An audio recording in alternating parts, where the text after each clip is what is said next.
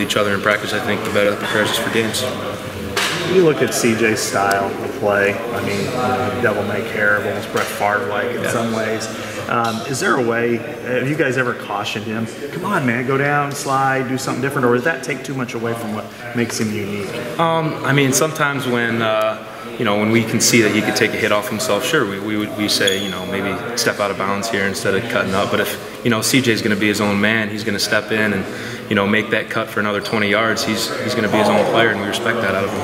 And he did that so many different times last year. I mean, the Iowa State game, swerving it. The Pitt game where he dives for that 8 yards, that's just enough room to get a field goal. And, of course, the Indiana game where he looked like a helicopter. I mean, for us as an offensive line, we hate seeing him get hit, but we love seeing him make those plays because I think it energizes the whole offense, and we love seeing him getting out there and being electric.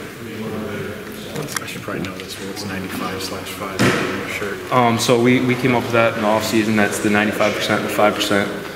For us, we strive to be the 5% who do the daily disciplines, do things right over and over again, and we try to separate ourselves from that 95%, which is, we want to say, the guys who do things right and then they get complacent and they lose that edge. Was that from one of the books you guys read or one of the teachings that Coach Doyle? Sure. I mean, yeah, we implemented that over the Slide Edge book, the Legacy book, especially Coach Doyle implemented it, and we've really taken off with it.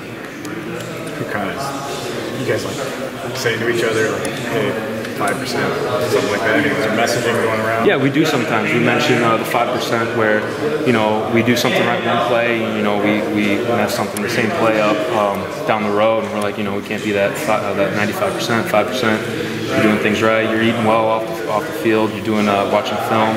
It's just all around. Just going into this season.